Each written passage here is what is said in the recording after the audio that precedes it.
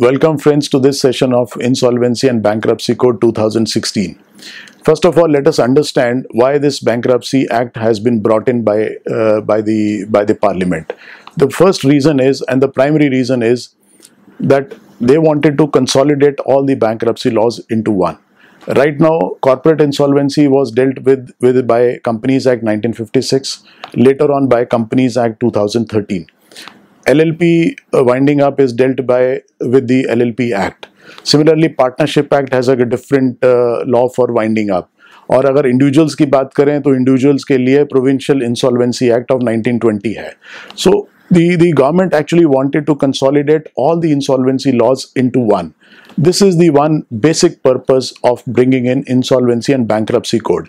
And other important thing is कि इस act का नाम एक्ट नहीं बोल के इसको कोड बोला गया है. इसका क्या कारण है? The reason is very simple, because what is the difference between an act and code? Act only gives you the particular the law for that particular thing, but the code is something which is kind of it summarizes everything. It consolidates most of the things, where the rules and regulations, procedures and laws are given under one subject. So the subject of insolvency and bankruptcy is a code now, which is covered under the Insolvency and Bankruptcy Code of 2016. The other aspect is ease of doing business. Today, entering a business is very easy. लेकिन अगर हम किसी business को बंद करना चाहें तो वो बहुत मुश्किल है. और उसके लिए अगर आज की डेट में मैं अब हिस्टोरिकली अगर बात करूं कि एक कंपनी को बंद करने के लिए वाइंडिंग अप प्रोसेस में अगर वो चली गई under the supervision of the court और winding up by the court, तो इसमें कम से कम आज की डेट में 15 से 20 साल लगते हैं एक कंपनी को बंद करने के लिए. So therefore to expedite the process of winding up of the companies, to smoothen the process also, because उसमें कई बॉटलनेक्स थे, तो उन बॉटलनेक्स को भी रिमूव करने के लिए गवर्नमेंट ने सोचा कि इसको हम एक कंसोलिडेटेड कोड में इसको लेके आते हैं, IBC जिसको हम बोलते हैं, इंसॉल्वेंसी एंड बैंक्रप्सी कोड. सो ये दो बहुत इंपॉर्टेंट इसके अंदर पर्पसेस थे. अब सबसे बड़ी बात ये आ जाती है कि उन एक्ट का क्या हुआ, what happens to those acts which are already dealing with the subject of winding up. Now with the notification of this act, the provisions relating to winding up of the companies, particularly where there is an inability to pay debts, now they will be dealt under IBC and they will not be dealt by the Companies Act 1956 or Companies Act 2013. Similarly जो partnerships के लिए और LLPs के लिए भी जो winding up provision है, वो पार्टनरशिप एक्ट और LLP एक्ट से अब गाइड नहीं होंगे, वो IBC में ही कवर हो जाएंगे. और तीसरी रही बात जो इंडिविजुअल इंसॉल्वेंसी है, आज की डेट में हमने इंडिविजुअल इंसॉल्वेंसी की बात अगर हम करें तो हमने देखा नहीं आज तक कि कितने लोगों के केसेस जो हैं कोर्ट में गए हैं, और हमने किसी की सुना भी नहीं कि कोई इंसॉल्वेंट हो गया. सो उस प्रोसेस को भी, क्योंकि इंडिया जो फॉलो कर रहा था वो ब्रिटिश लॉज को फॉलो कर रहा था, जिसमें एक कोई भी इंसॉल्वेंट जब भी होता है उसको हम क्रिमिनल ट्रीट करते हैं. तो उसमें प्रोविजन ये था कि ये पैसे नहीं दे सकता, इसको जेल में भेज दो. बट अब वो कॉन्सेप्ट जो है चेंज हो गया है, और उस चेंज में ये आया है कि इंडिविजुअल को भी आज की डेट में एक ऑनर्ड लाइफ जीने का हक है. So therefore the act says that he must be given a chance to have a fresh start, जिससे कि उसको भी ऑनरेबल लाइफ जो है वो आगे जी सके. So these are the concepts which have now changed. Now, so therefore, this act will override Companies Act 1956, Companies Act 2013, Partnership Act of 1932, LLP Act of 2008, and also the Provincial Insolvency Act of 1920. So these are the 5-6 acts which are being amended and overridden by this particular act. Now let us also understand the provisions of insolvency, that what are the let us look at the overview of the act first. This act is divided into 5 parts. Part 1 deals with the preliminary, which gives us the definition, जिसमें definitions वगैरह है part 1 में. Part 2 जो है वो deal करता है corporate insolvency को. इसमें एक चीज बहुत इंपॉर्टेंट है कि corporate insolvency में क्या आता है. कॉर्पोरेट इंसॉल्वेंसी का मतलब ये नहीं कि सिर्फ कंपनीज आएंगी. It doesn't mean that only companies are coming, but it will also include the limited liability partnerships, क्योंकि लिमिटेड लायबिलिटी पार्टनरशिप्स भी एक कॉर्पोरेट फॉर्म ही है. सो corporate insolvency part 2 will include will deal with the insolvency of the LLPs as well as the companies under the Companies Act. चाहे वो company Companies Act 2013 में बनी हो या पुराने किसी एक्ट में बनी हो, so all those companies will be covered. Now, as far as the part 3 is concerned, it deals with the insolvency of individuals and also the insolvency of partnership firms. सो उसमें दो चीजें उसके अंदर कवर हो जाएंगी। और पार्ट 4 जो है वो डील करता है, ये भी एक बहुत इंपॉर्टेंट पार्ट है, जो डील करता है अथॉरिटीज से, कि कौन एडजुडिकेट करेगा कि इंसॉल्वेंसी पार्टनरशिप फर्म की हो गई, कंपनी की हो गई, या इंडिविजुअल की हुई या नहीं हुई। सो एडजुडिकेट अथॉरिटीज की जो बात है वो पार्ट 4 में कवर की गई है। सिमिलरली अब कॉन्सेप्ट ये आ गया कि पहले जो कंपनी वाइंडिंग अप में जाती थी तो उसमें जो लिक्विडेटर अपॉइंट होता था उसको हम ऑफिशियल लिक्विडेटर कहते थे। तो जो ऑफिशियल लिक्विडेटर था वो एक गवर्नमेंट का पार्ट था, he was a part of the ministry of corporate affairs. Now, under IBC, the official liquidator will not be appointed, but they will appoint liquidators who will be the private liquidators. So, private liquidators कौन होंगे? Private liquidators जो insolvency professionals माने जाएंगे। तो इस act के अंदर part 4 के अंदर इंसॉल्वेंसी प्रोफेशनल्स को अपॉइंट करने के लिए एक इसमें कॉन्सेप्ट, नया कॉन्सेप्ट आया है। और इंसॉल्वेंसी प्रोफेशनल दो काम करेंगे, एक वो इंसॉल्वेंसी रेजोल्यूशन करेंगे, और अगर वो रिजॉल्व नहीं हो सकता तो इसके बाद लिक्विडेशन के अंदर वो काम कर सकते हैं। और एक इसके अंदर insolvency and bankruptcy board of India बनाने की बात की गई है, जो एक काइंड ऑफ सुपरवाइजिंग अथॉरिटी होगी, जो इंसॉल्वेंसी प्रोफेशनल्स को भी रेगुलेट करेगी और उनका काम भी देखेगी, मॉनिटर करेगी, और कुछ रूल्स भी वो बनाएगी। तो ये बॉडी है जो इन चीज़ों को रेगुलेट करेगी कि ये सारा प्रोसेस स्मूथली हो रहा है। And IBBI is different from the adjudicating authorities. Then we have information utilities. Now, what is the meaning of information utilities? Information utility will be formed for the purpose that if a company defaults in making its payments to the creditors or to the bankers or to the lenders or to the borrowers, then in that case those information will be collected by those information utilities. तो हर company का जो payment का schedule है, जैसे आज की date में हमें क्रेडिट रेटिंग देखनी होती है तो हम सिबिल देखते हैं, तो ये इंफॉर्मेशन यूटिलिटी वो सिबिल जैसा ही काम करेगी, जिसके पास कंप्लीट इंफॉर्मेशन होगी। अगर कोई डिफॉल्ट होगा तो उसमें बोरोवर्स जो लेंडर्स हैं वो उनकी एक ड्यूटी होगी कि वो इंफॉर्मेशन यूटिलिटी को इंफॉर्मेशन दें कि ये कंपनी ने डिफॉल्ट किया है, तो उसके बेसिस के ऊपर उनके ऊपर इंसॉल्वेंसी का केस उसमें चल सकता है। तो ये 4 अथॉरिटीज बहुत इंपॉर्टेंट है इसके अंदर। और fifth part talks about the miscellaneous, which is kind of rule making powers. So now let us first of all concentrate on the first part, which is talking about the major definitions. तो उसमें कुछ definitions इन्होंने incorporate करी हैं, which are kind of how the insolvency is going to take place. But the part 2 is very important, which deals with corporate insolvency. Now in this case, corporate insolvency now has been broken into 2 parts. पहले क्या होता था कि अगर कोई भी borrower पैसे नहीं दे पाता है लेंडर के या किसी क्रेडिटर के, अगर 1 लाख रुपए से ऊपर अगर उसका ड्यू हो जाता है, क्लेम है, और उसने पे नहीं किया under the process of section 434 of the old companies act, उस केस के अंदर वो कंपनी की वाइंडिंग अप हो सकती थी by the court, by the high court. तो वो स्ट्रेट अवे सीधा कोर्ट में जाके वाइंडिंग अप करवा सकता था। अब इस वाइंडिंग अप के प्रोसेस को it has been broken into 2 parts. What is the first part? The first part says that first of all an attempt will be made to resolve the insolvency. In the sense कि straight away winding up नहीं होगी, सबसे पहले उसको resolution करने की कोशिश की जाएगी कि वो assets जो हैं, जो कंपनी के हैं, वो कंपनी के assets नहीं होते हैं, वो assets economic assets हैं, वो country के assets हैं। अगर वो waste हो जाएंगे तो उसमें एम्प्लॉयमेंट का भी इफेक्ट होता है। Similarly government also loses it revenue if the company goes down the drain. So therefore, first of all, an attempt will be made to revive and rehabilitate the company so that the insolvency can be resolved. So once the petition is filed, अब इसमें एक बड़ा interesting concept इसमें और आ गया है कि कौन वो पिटीशन फाइल कर सकता है इंसॉल्वेंसी रेजोल्यूशन के लिए। ये पावर अंडर द एक्ट ये 3 लोगों को दी गई है।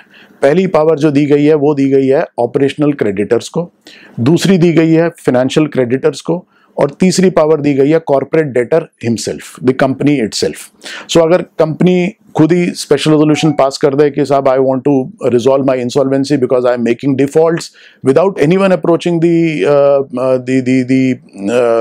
NCLT, then of course the insolvency proceedings can start.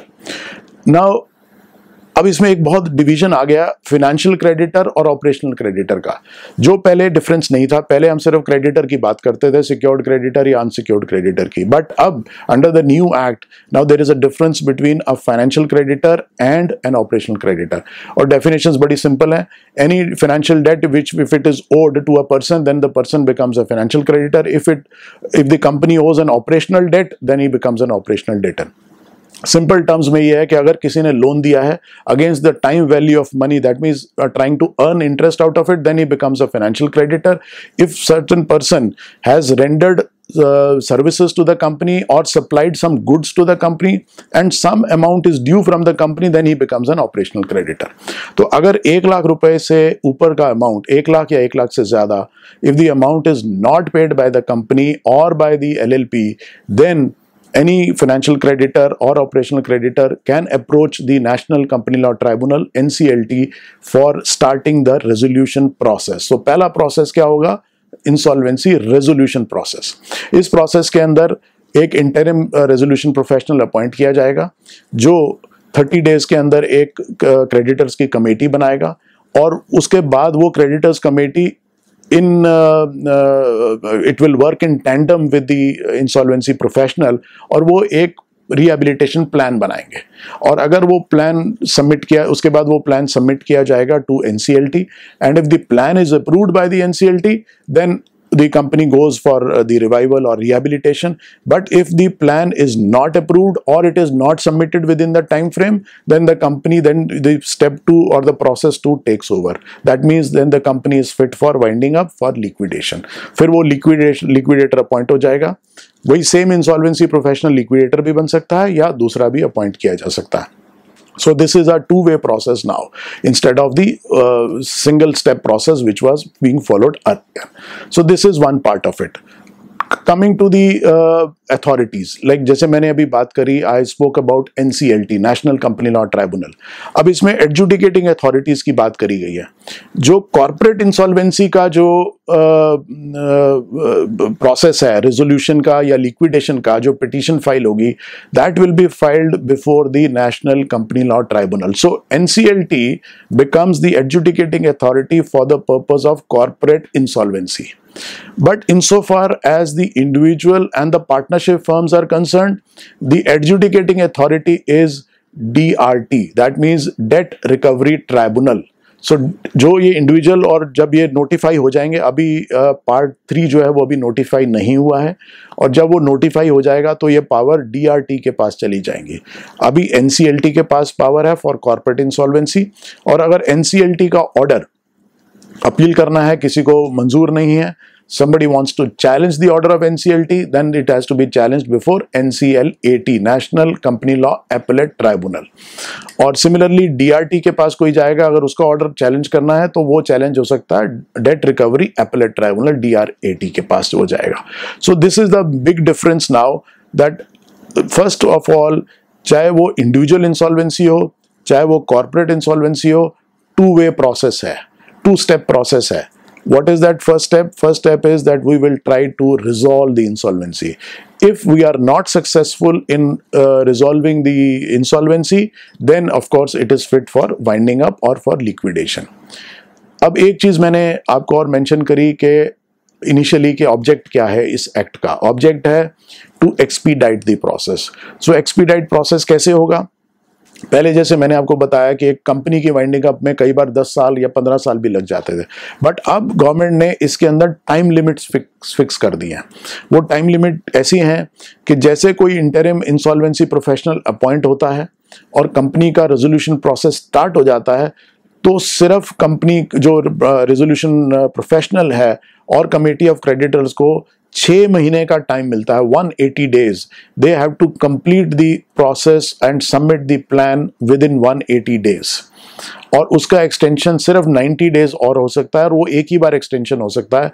So therefore maximum time given for submitting the plan is 270 days. तो 9 महीने का ही समय है जिसमें कि ये पूरा प्रोसेस कंप्लीट होना है। जो प्रोसेस कई बार 10 साल लगते थे, अब वो 9 साल के अंदर पता चल जाएगा कि वो कंपनी रिवाइव हो रही है या नहीं हो रही है। इन केस नहीं हो रही है तो लिक्विडेशन प्रोसेस उसके बाद वो स्टार्ट हो जाएगा। और लिक्विडेशन प्रोसेस के लिए भी इंसॉल्वेंसी प्रोफेशनल ही इसके अंदर अपॉइंट होंगे उस IBBI की, that means insolvency and bankruptcy board of India. अब ये बोर्ड क्या है? इस बोर्ड के अंदर जो मेंबर्स हैं, एक चेयरपर्सन है और कुछ इसमें whole time members they have appointed.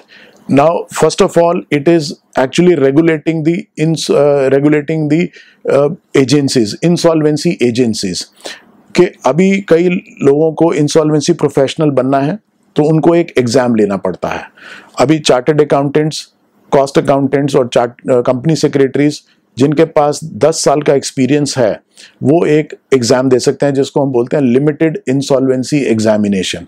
और जो ये लिमिटेड इंसॉल्वेंसी एग्जाम पास करेंगे उसके बाद वो इंसॉल्वेंसी प्रोफेशनल बन जाएंगे and then they will be appointed by NCLT in these cases where the companies come for resolution process. तो इस एग्जाम को जो रेगुलेट करते हैं और जो कंडक्ट करते हैं वो IBBI ही करता है।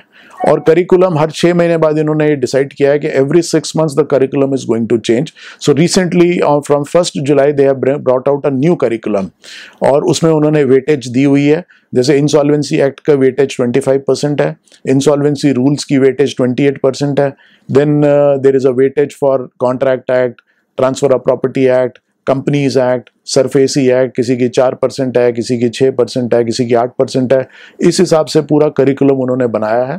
Any professional who passes that exam is will become an insolvency professional. उसको एक सर्टिफिकेट इशू किया जाएगा और उस सर्टिफिकेट के बाद वो किसी भी कंपनी में अपॉइंट हो सकता है। और उस प्रोफेशनल को उसके बाद जो काम करना है वो बहुत इंपॉर्टेंट काम है, क्योंकि जैसे ही इंसॉल्वेंसी रेजोल्यूशन प्रोसेस स्टार्ट होगा he has to actually take over the company and he has to run the company, he has to run the bank accounts also, because boards की पावर जो है वहीं पर ही सस्पेंड हो जाती है, terminate नहीं होती, सिर्फ सस्पेंड होती हैं। सो ही takes over and he kind of becomes the board of director of the company. So he has to run the company also in the mean times in the interest of the creditors and also the share holders, rather we should say stake holders. So this is a very very important job as far as the professionals are concern, because इसमें कहीं भी slackness हो गई तो इसमें liabilities भी आ जाएंगी। Because अभी एक रिसेंटली एक केस हुआ, I just can give you an example where the professional gave certain instructions कि ये ऑर्डर, परचेज ऑर्डर नहीं बनेगा या सेल्स में उसने डिस्पैचेस नहीं करे। तो जो कंपनी के डायरेक्टर्स थे, मैनेजिंग डायरेक्टर्स थे, जो कई सालों से टेक्निकल एक काम चला रहे थे, वो एक प्रोफेशनल 1 महीने के अंदर शायद नहीं समझ पाएगा। तो उसके अगेंस्ट भी उन्होंने केस किया कि साहब इन्होंने, देखिए ये ऑर्डर्स हमारे एक्सपोर्ट के ऑर्डर्स थे जिसको सप्लाई करना था, इन्होंने नहीं भेजा है। So company has suffered losses. So professionals have to be extremely careful while dealing with these kind of subjects, because they are entering into kind of a territory which is kind of unknown. सो ऐसी unknown territory, uncharted territory में जब जाएंगे so only an experienced person can handle it. So my advice to the professionals would be that they must really study the whole thing first. Passing the exams is one part of it, but then handling the companies for their resolution as well as for their liquidation is a different matter altogether. So one has to be extremely careful and trained in this kind of an area. Then of course, as far as the companies are concerned, company on its own can also go for, अगर company को लगता है कि उसने किसी loan में default कर दिया है, कोई अकाउंट उसका NPA हो गया है, इससे पहले कि वो बोरोअर वहां पे रेजोल्यूशन प्रोसेस को स्टार्ट करे, company on its own can also go to, it's kind of a voluntary और CU motto application can be made कि भाई आई एम अनेबल टू पे, so I need to be revived or rehabilitated, so please do that. So that process can also be started on the application of the company. बाकी का जो process है वो सारा similar है, क्योंकि एक इंसॉल्वेंसी रेजोल्यूशन प्रोफेशनल अपॉइंट होगा, प्लान सबमिट होगा with the assistance of the creditors, क्योंकि जो कमेटी बनेगी। और इसमें एक और बड़ा इंपॉर्टेंट एस्पेक्ट है जो मैं लेंडर्स के लिए भी कहना चाहता हूं कि आज की डेट में डिफॉल्ट्स बहुत हो रहे हैं, और एक डिफरेंस इन्होंने बहुत इंपॉर्टेंट किया है फाइनेंशियल क्रेडिटर और ऑपरेशनल क्रेडिटर में, कि फाइनेंशियल क्रेडिटर को नोटिस भेजने की जरूरत नहीं है। The moment there is a default by the company in repayment of their loans और एनी इंस्टॉलमेंट, सो डिफॉल्ट वर्ड उसमें यूज किया है, the moment there is a default they can go to the NCLT for resolution of the insolvency. But operational creditor cannot go straight away. If there is non-payment of his dues, first of all what he has to do is he has to send a demand notice to the company in the proper format which is given in the IBC rules.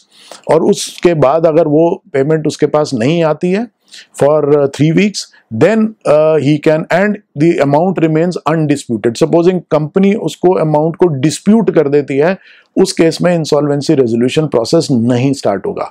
So it is only in cases where their amount remains undisputed. Undisputed means that A, it is not under in arbitration.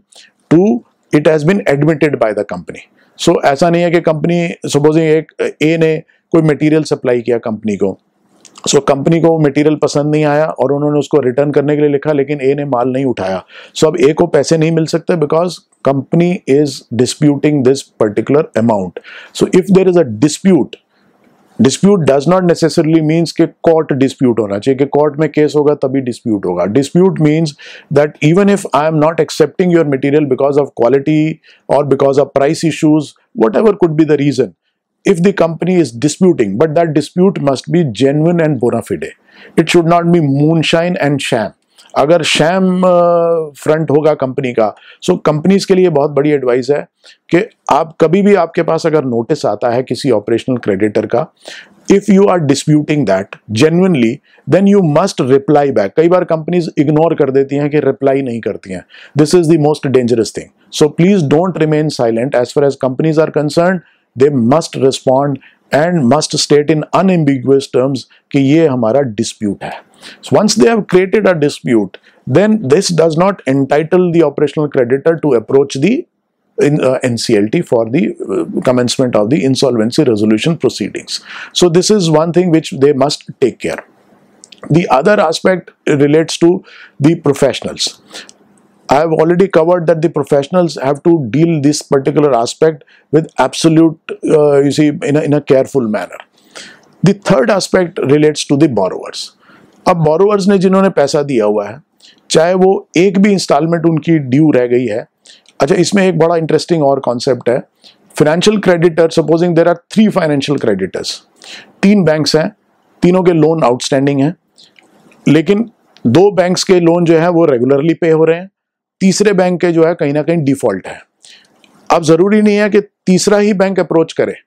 इस case में जहां पे तीसरे bank का भी default है, पहला भी बैंक आके इंसॉल्वेंसी रेजोल्यूशन प्रोसेस स्टार्ट कर सकता है. सो ये पावर उन्होंने फाइनेंशियल क्रेडिटर्स को ओवरऑल दी हुई है. नॉट नेसेसरली कि कंसोर्शियम है तो लीड बैंक ही करेगा, या 3 बैंक में से 2 बैंक का अगर ठीक जा रहा है, तीसरे का डिफॉल्ट है तो तीसरा ही बैंक आके करेगा, ऐसा सिचुएशन नहीं है. Even the first bank can also come and start the resolution process.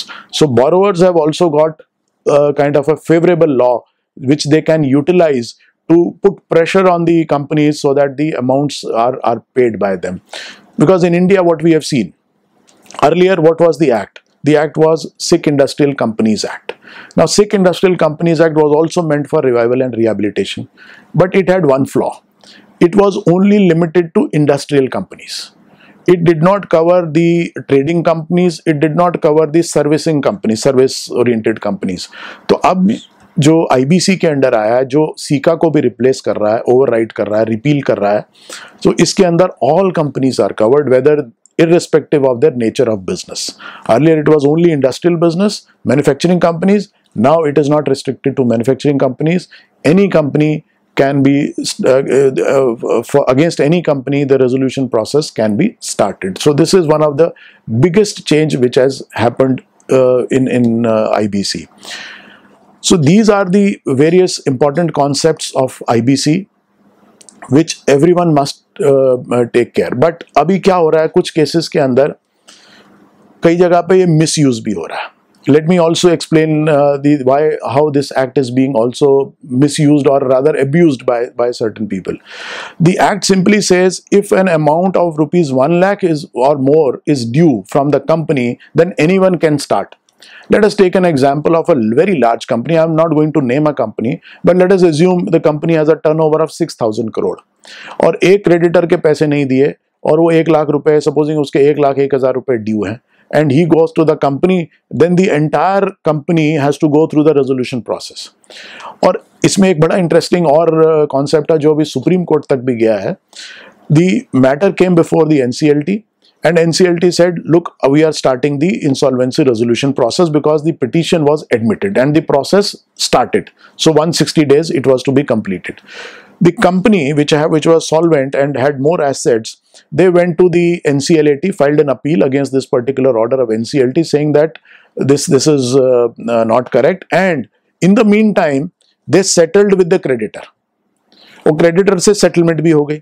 तो उन्होंने एनसीएलटी को ये कहा, एनसीएलएटी को ये कहा कि हमने क्रेडिटर से सेटलमेंट कर ली है, तो अब इंसॉल्वेंसी रेजोल्यूशन प्रोसेस को विड्रॉ कर लिया जाए और उस ऑर्डर को सेट असाइड कर दिया जाए।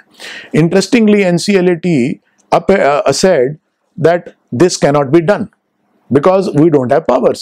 Neither NCLT has powers nor NCLAT has power, because once the process starts, it cannot stop. Now, supposing you have settled with the client, with the creditor for say 1 lakh rupees, but still the company which is worth, you see, 10,000 crore or 6,000 crore has to go through the entire process. Now, this is actually treading on a very, very dangerous path. So the matter ultimately went to Supreme Court, or honorable judges of the Supreme Court have decided that, and they also observed that under the Act, rightly observed by NCLT and NCLAT, that they don't have power to stop the process. NCLAT, the question is whether NCLAT should have utilized their inherent powers to do that. That was also the question before the Supreme Court, but the Supreme Court did not enter into that domain.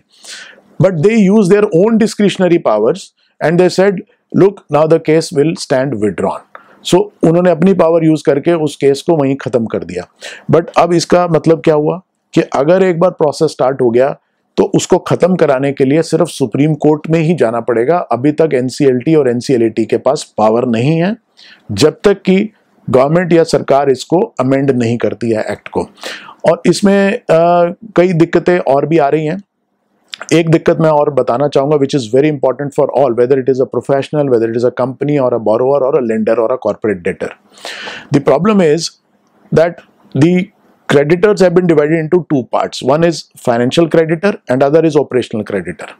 अब एक situation और देखिए. Supposing मैंने अपने real estate के लिए एक real estate company में एक फ्लैट बुक कराया और मैं उसको पैसे देता रहा. सपोजिंग मैंने 1 करोड़ रुपए दे दिए फ्लैट के एवज में, लेकिन कंपनी ने मुझे वो फ्लैट नहीं दिया. अब कंपनी जो है उसके बाद वो फ्लैट नहीं बना रही है और वो पैसे भी नहीं वापस कर रही है. तो क्वेश्चन ये आता है कि क्या मैं इंसॉल्वेंसी रेजोल्यूशन प्रोसेस स्टार्ट कर सकता हूं कि नहीं. But the only problem is I must fall either under financial creditor और under operational creditor. I am definitely not a financial creditor because I did not pay money for earning interest. I am also not an operational creditor because I did not provide any goods or services to the company. Rather, I paid the money. The company was supposed to give me the flat. So I am not either falling under the operational creditor nor under the financial creditor. So अभी NCLT ने भी एक decision लिया जिसमें कहा कि ऐसे creditors वो ये रेजोल्यूशन प्रोसेस स्टार्ट ही नहीं कर सकते हैं. तो एक और थोड़ी सी दिक्कत इसमें आ रही है. NCLAT ने भी इसको अपहोल्ड किया, लेकिन उसमें एक थोड़ा सा ट्विस्ट चेंज कर दिया कि किसी भी इन्वेस्टर को या जिसने भी फ्लैट बुक कराया था, अगर उसने रियल एस्टेट कंपनी में पैसा दिया था and he was given an assured return, क्या उसमें कहीं प्रॉमिस था, then in that case he may be considered as a financial creditor and then he can file the or he can start the resolution process. But अगर कोई ऐसा investor जिसको assured return की guarantee नहीं दी company ने, और ऐसे ही investor ज्यादा हैं एश्योर्ड रिटर्न वाले, तो अब ये नया कॉन्सेप्ट आया पिछले 2-1 साल में जब से रियल एस्टेट थोड़ा सा प्रॉब्लम में रही और फेथ थोड़ा सा कम हुआ, तो उस केस में ये स्टार्ट हुआ.